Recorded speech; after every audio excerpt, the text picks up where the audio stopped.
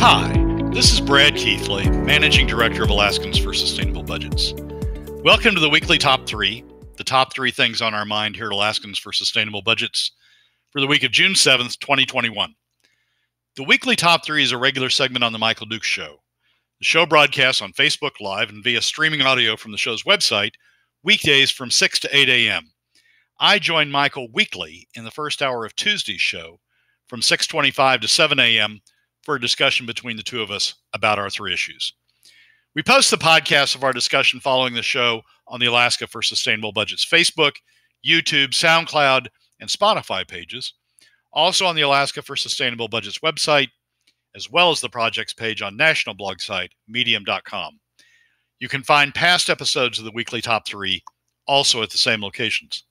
Keep in mind that in addition to these podcasts, during the week, you also can follow and participate in the discussion with us of these and other issues affecting Alaska's fiscal and economic condition by following us on the Alaska for Sustainable Budgets Facebook page and through our posts on Twitter. This week, our top 3 issues are these.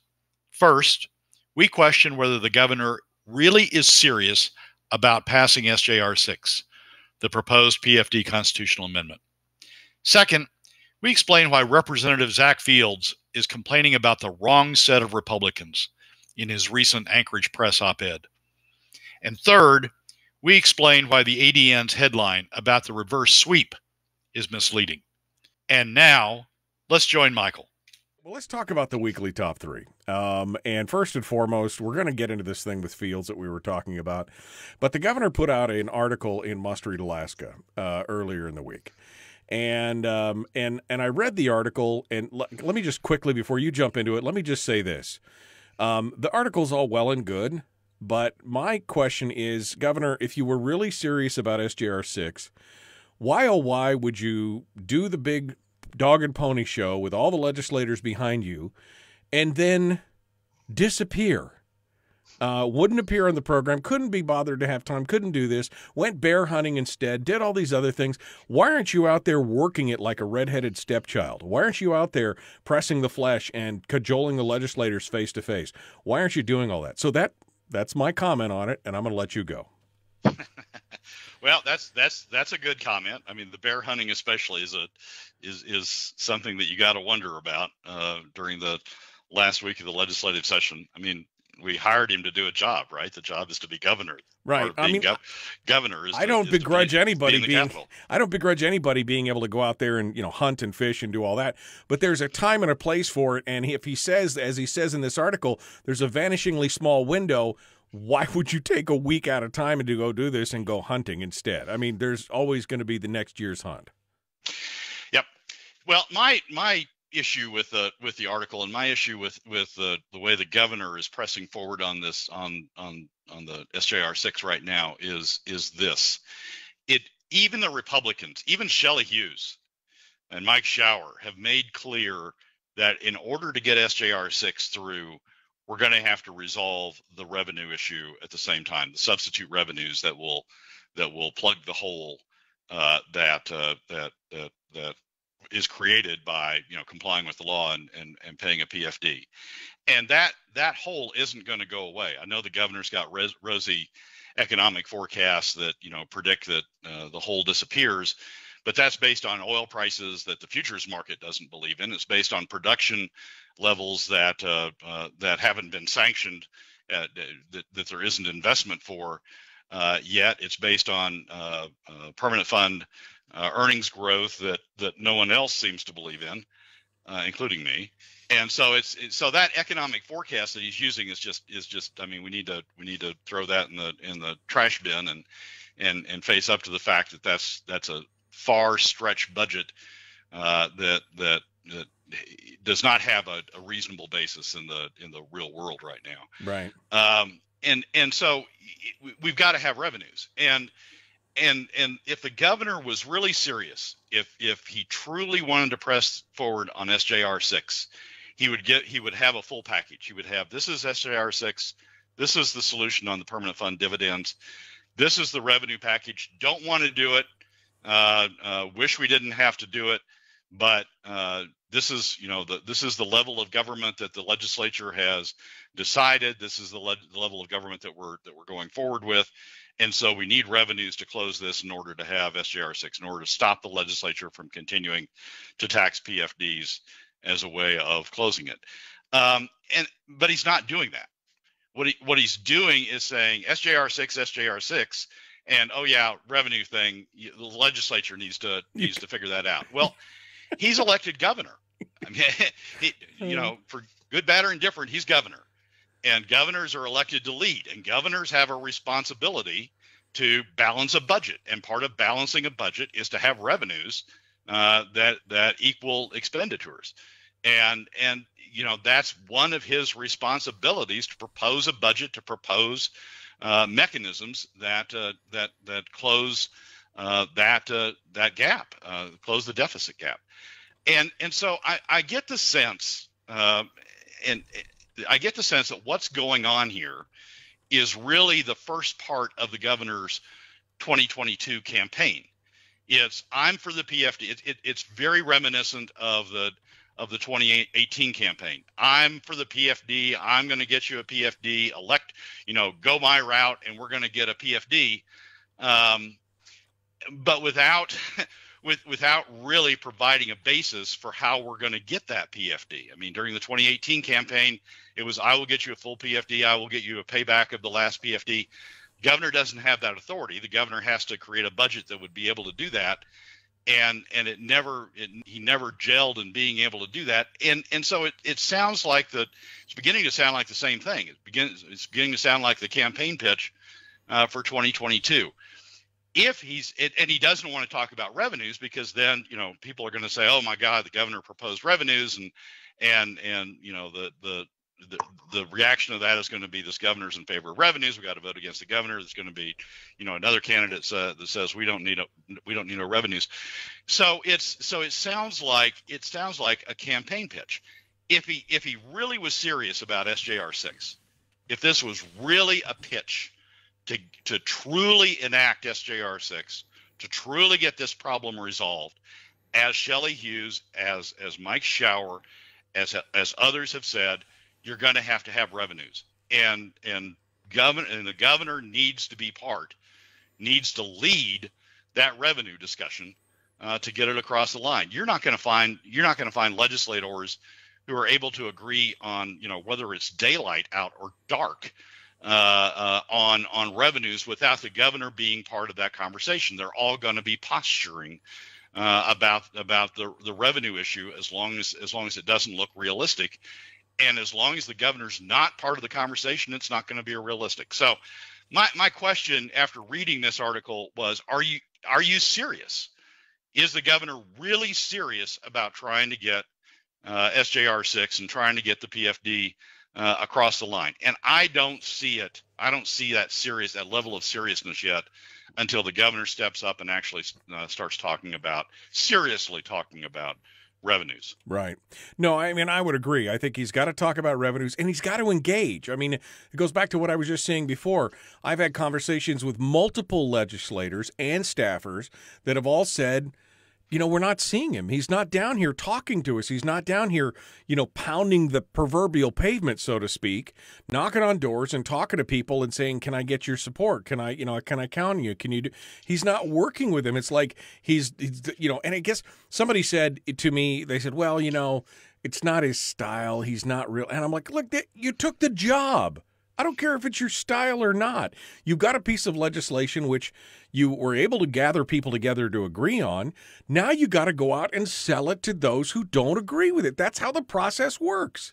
Get up off your rusty dusty, put the hunting rifle away, and go out there and engage the legislature, but engage the people as well. At least he's starting to try and talk to the people. But, I mean, this thing's been on the table for 4 weeks. Where you been?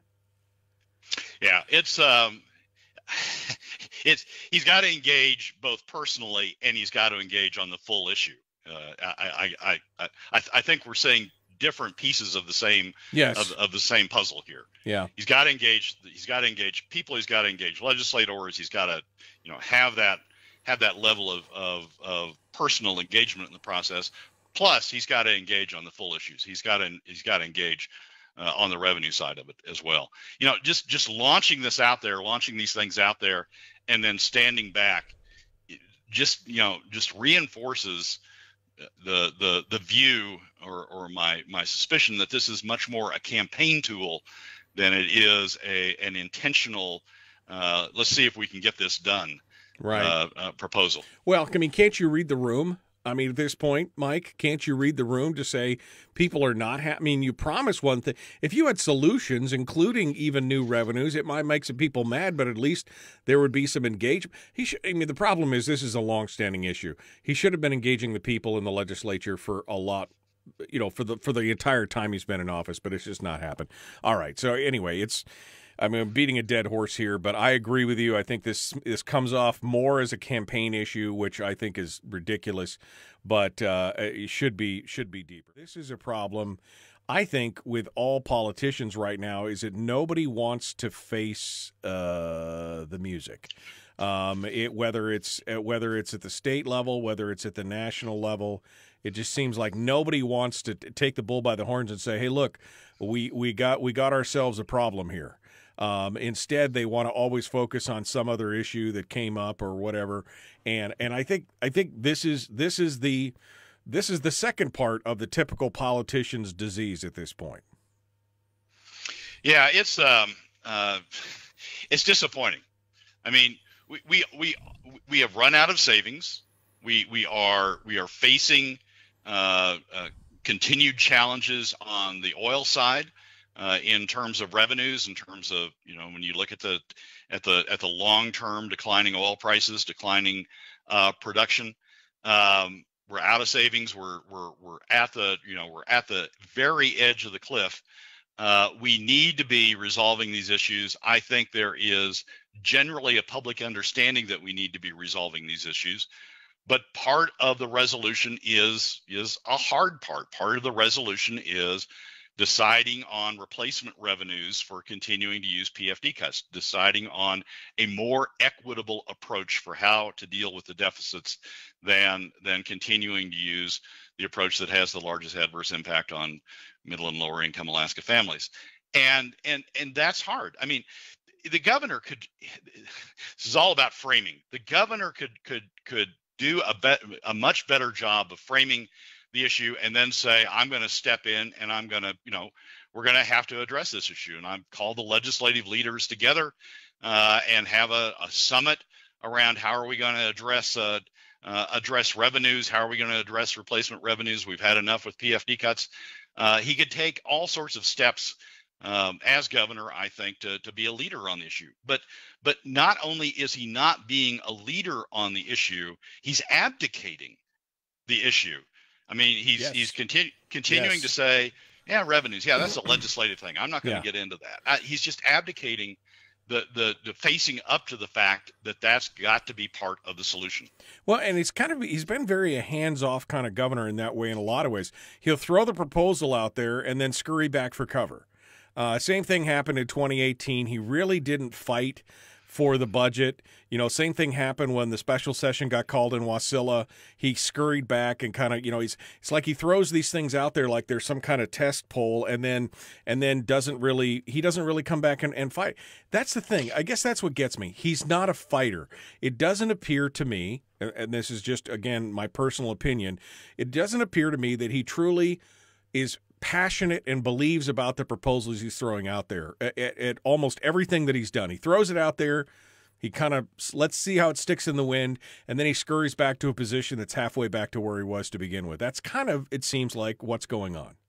Yeah, and in this situation, Michael, it's not like he even has to, he's not even the first mover in this. Shelley Hughes and Mike Shower have gone on record saying there need to be revenues. David Wilson has gone on record saying there need to be revenues, that it's an incomplete package. You can't move SJR 6 forward. You can't consider this piece of it without a complete package. It's not like he has to plow that ground. The senators, Republican senators, conservative Republican senators, have plowed that ground for him. All he has to do is step on the field and say, okay, that's got to be part of the solution. I understand that. Here's a proposal to do that. It's not going to be what's finally approved, but let's start negotiating on it because it's got to be a complete package. He doesn't even have to be the first mover. Shower and Hughes and Wilson have already stepped out there. The Valley reps have already stepped out there to do that. And so it's really a fairly easy thing for him to do, but he's got to do it. The governor's got to be at the table. The governor's got to be part of the discussion.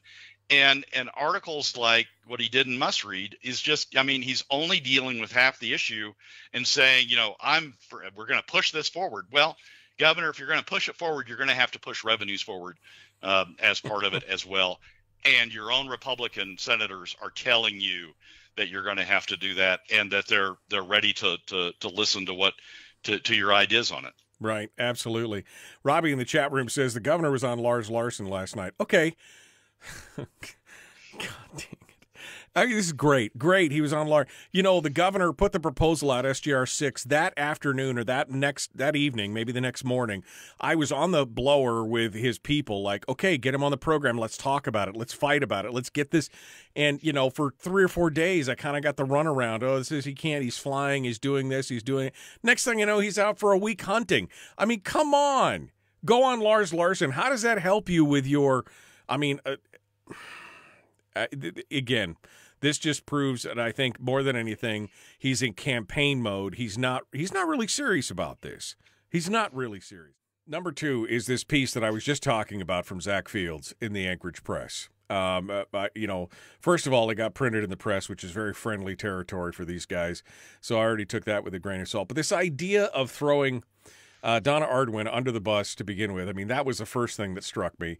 And the second thing, to go on and talk about things like, this is the same guy that was talking about, using words like draconian and apocalyptic, and now he's using jihad against public services. Well, at the same time, the hypocrisy just drips from this article with a combination of, it's the law. Can you believe it's the law? Can you believe the governor wants to break the law?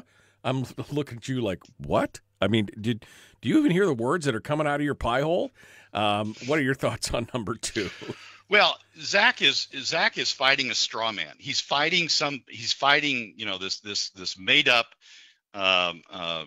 vision of what the governor is up to, and trying to count coup in the sense that the Native Americans used to count coup, trying to count coup against this straw man and make himself look strong. The truth is, the budget proposal, Arduin 1.0, the budget proposal of 2019 didn't go through. The governor wasn't able to get 16 to back him up on the vetoes. Didn't make the level of vetoes that he essentially said he was going to in the original budget proposal, and hasn't gone back there again. He hasn't proposed cuts.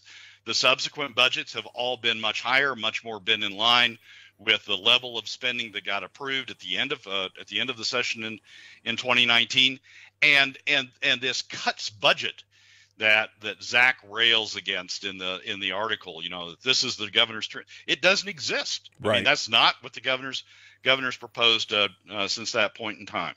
What is really going on here, and it's a misdirect in the sense that he's trying to beat up on the governor over something that doesn't exist. What the real problem is getting legislative agreement and getting the governor agreement on what the replacement revenues are going to be. And the real stumbling block on those replacement revenues are the no tax Republicans. And the real leaders of the no tax Republicans are Sarah Rasmussen and Kelly Merrick. Right. That's the real core of the problem. If Zach was really concerned about middle and lower income Alaska families, as he repeatedly says he is, if he was really concerned about middle and lower income Alaska families, he would be working on a replacement revenue that took the burden off middle and lower income Alaska families and spread it evenly, broadly among all Alaska families, so all Alaska families chipped in a little bit, and the burden wasn't shoved off on one particular group as we've been doing now. Right. The real impediment to achieving that is Merrick and Rasmussen and Natasha over in the Senate. Those are the real problems with getting equity for middle and lower income Alaska families, not the governor and not this straw man that Zach's making up about budget cuts. The real problem is getting these revenues resolved. But Zach doesn't take those on. Instead, he just creates this straw man that he can keep, sort of doing a Don Quixote battle with, in tilting at the windmill of, oh my gosh, Donna 2.0. Right. It's just it's a misdirect, and right. it's a unconscionable misdirect, in the sense that if he's really concerned about resolving this problem, there's other people he needs to be talking about. And he's intentionally not doing that, just, continuing to tilt at this windmill. Right. Well, it seems like he continues to bring up the old specter, the old boogeyman of the 2018-2019 cuts, because he just wants to remind people, remember, this is the same guy that tried to cut everything, the apocalypse and the draconian and all the other stuff. It seems like he wants to continually bring that up when that's in the past, and it's the only thing that he could focus on, that he can really win on. He doesn't want to focus on these things, like you say, because then he'd have to make the hard choices, which seems to be a typical problem with most legislators at this point. It is, and to go back to our first segment for just a moment, the governor ought to be bashing on Zach for doing that. Zach, you're not coming at the right issue. You're living in the past. You're trying to create boogeyman's a good word. You're trying to create a boogeyman that doesn't exist anymore. Let's talk about the real issue. Let's talk about getting at an agreement on these revenues. Let's talk about the people who are standing in the way of doing that. But since the governor's not doing that, since the governor's not confronting the issue, you get Zach and other legislators wandering off talking about other things, because they don't have to confront the real issue. The governor hasn't forced them to deal with it. Were you I was laughing so hard when I was reading this article. I read through it, I got a little irritated, then I went back and read it again, and I just had to I had to laugh. It's just so blatantly, I don't even want to say blatantly partisan. It almost seems like somebody's throwing a snit. And again, the hypocrisy of the whole thing is just astonishing to me. I think hypocrisy is a good word. Zach is sort of beating up on a straw man. They've created this straw man, and they're beating up, or straw woman in the case of Donna, and they're beating up on it, and they're not confronting the thing that really is standing in the way of getting the PFD done. And it's just, hypocrisy is the right word.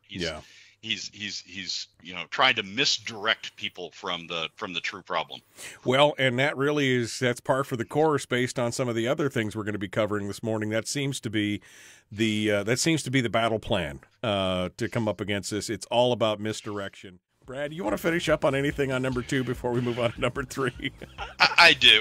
This is sort of a plague on both your houses. We have now, during the first segment and over the break, we've sort of beaten up on the governor a lot, but it's the Democrats' fault too.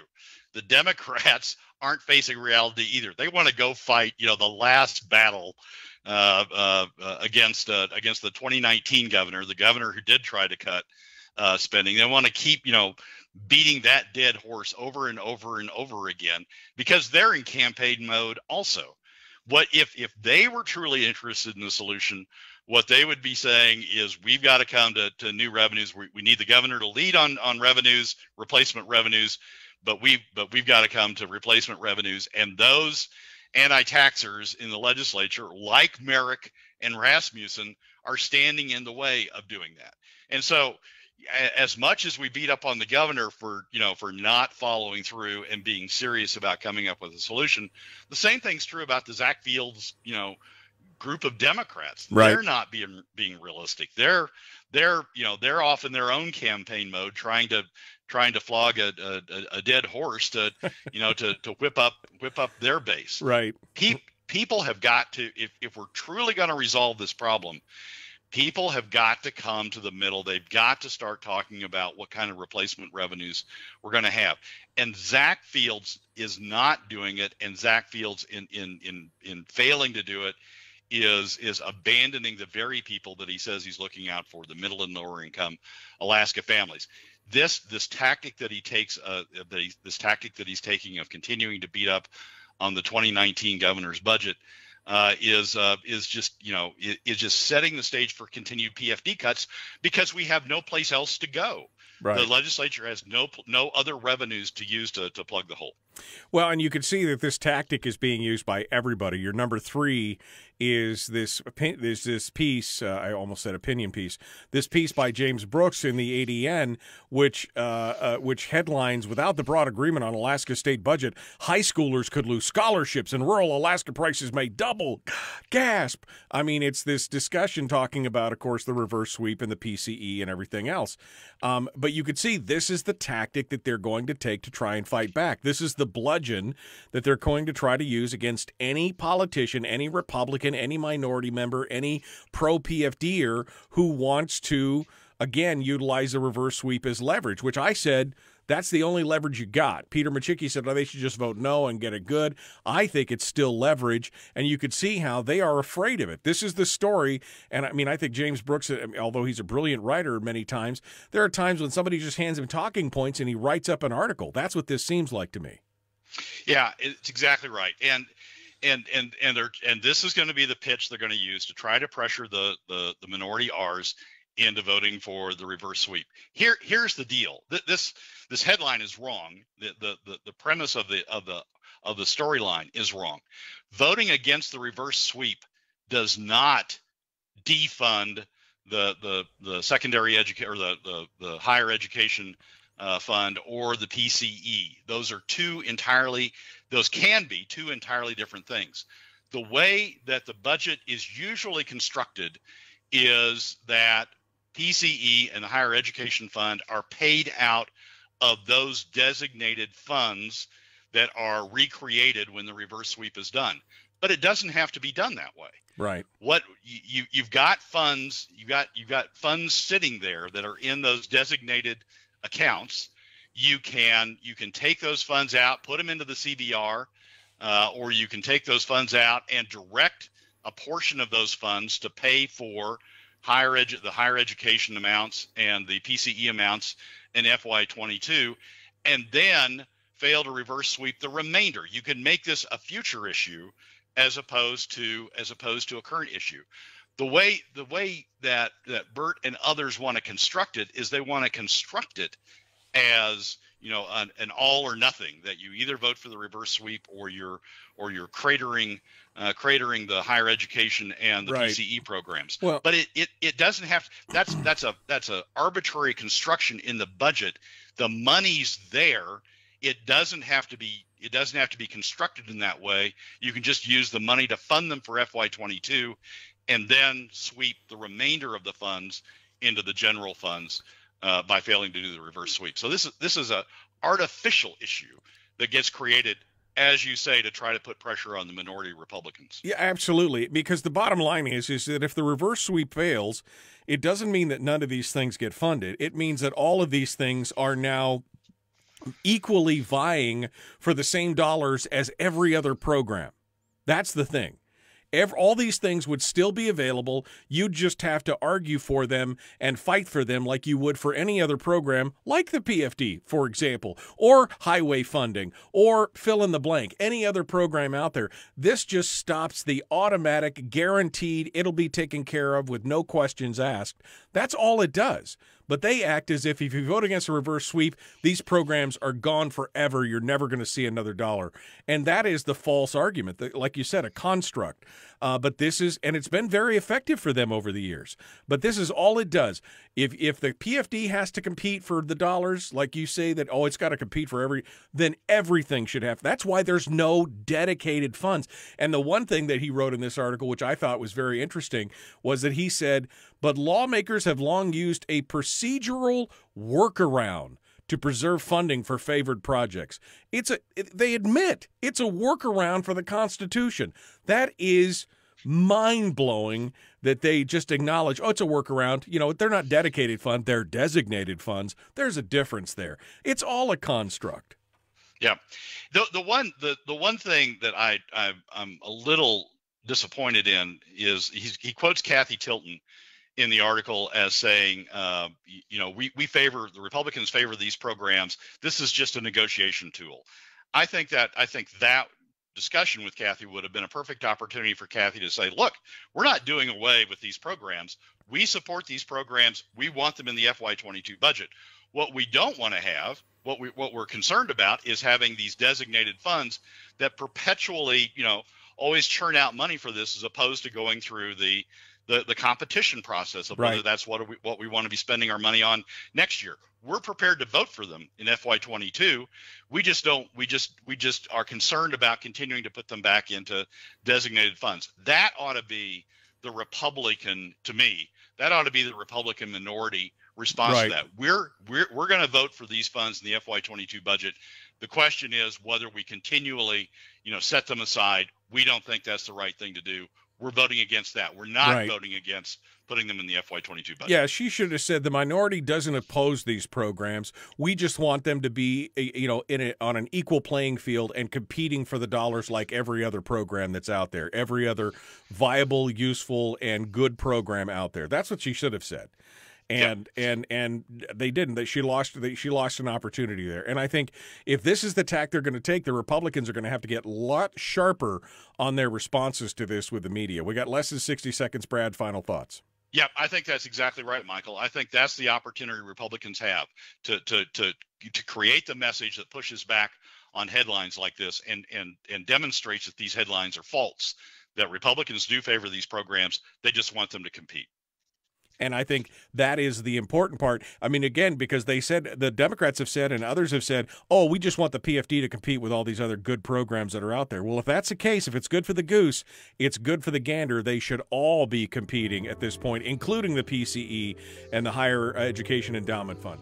This is the problem, Brad. I think, look, the Democrats and the anti-PFD crowd have an ace in the hole because they've got the media pretty much sewn up, with the exception of Suzanne Downing, who's not always on target.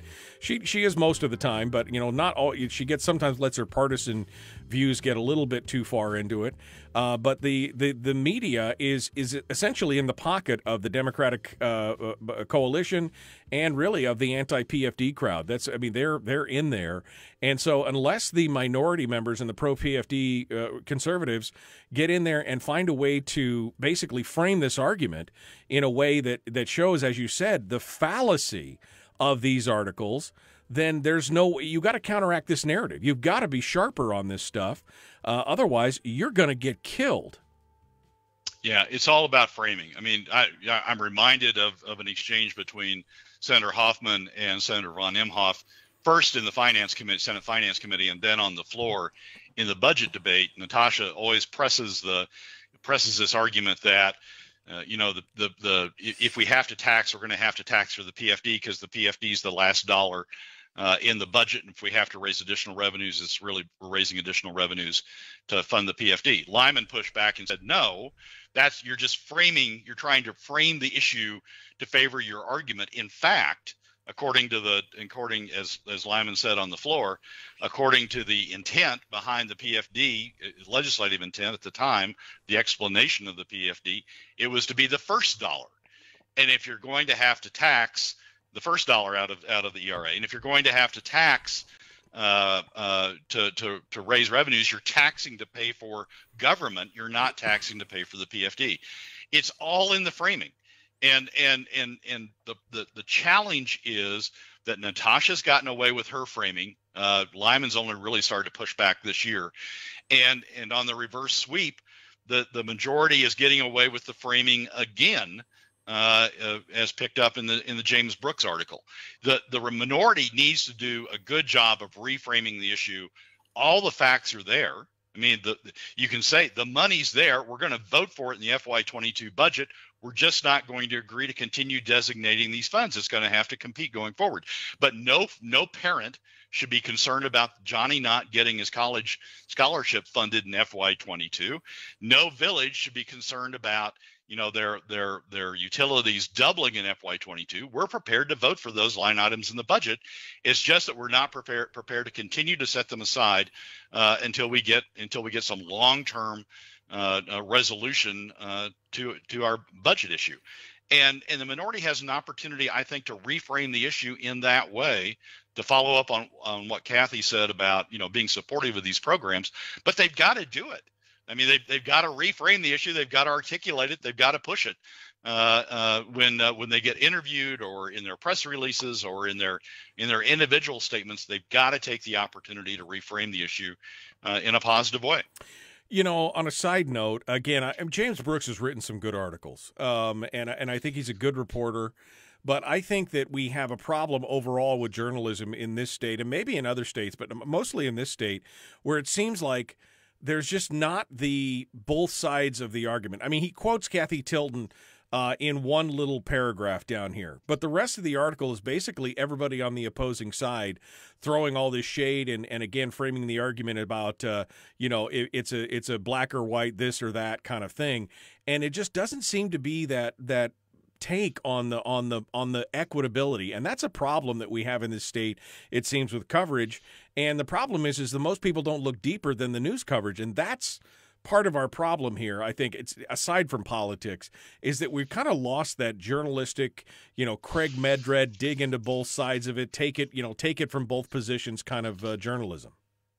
Yeah, but I think part of that, Michael, is due to the lack of solid framing and reframing or contrary framing or more positive framing on the other side. I mean, if the Republicans had framed the issue in the way you and I just discussed as a positive, we're for these programs, we're going to vote for them in FY22. Nobody should be concerned. What we're really concerned about, what we're really trying to do, is deal with the long-term fiscal situation. If they had that framing, then in this interview, Kathy could have pushed back with that framing.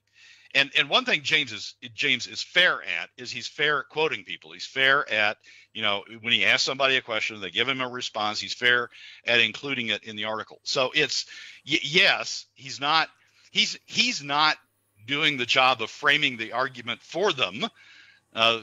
He's just quoting what they're saying. The minority, I think, both on this issue and as Lyman started to do on the PFD issue, the minorities need to do better at framing their arguments and then pushing that reframing in the discussions, as opposed to just letting whatever the majority says sort of set the tone, and then they're just reacting to it. No, we don't believe that. I mean, you've got to have a positive framing and then be pushing that. No, Lyman Hoffman's comment, I thought, was so succinct and so. I mean, I wish he'd made it 4 years ago. I wish he'd made this argument 4 years ago. But it is so important, and I think that should be the cornerstone of every argument that the minority and the pro-PFD Republicans in the Senate make, that it's supposed to be the first take, everything should be equitable, but that according to the intent and the statute and the law, it should be the first take. Everything else should be equitable. And no, it doesn't mean we don't want to spend. It just means that everything should be on the table. And I think that should be the key and the cornerstone of every argument that these folks are making. And it just seems like they've never been as good as the anti-PFD Republicans and the Democratic majority in making those things happen. 20 seconds now. Yeah, it's all in the framing.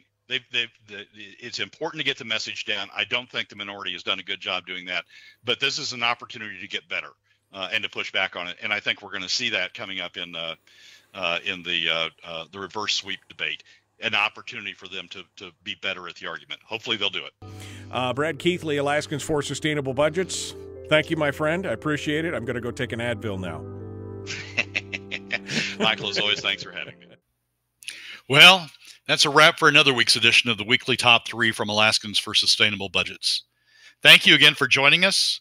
Remember that you can find past episodes on our YouTube, SoundCloud, and Spotify pages, and keep track of us during the week on Facebook and Twitter. This has been Brad Keithley, Managing Director of Alaskans for Sustainable Budgets. We look forward to you joining us again next week on the Weekly Top 3.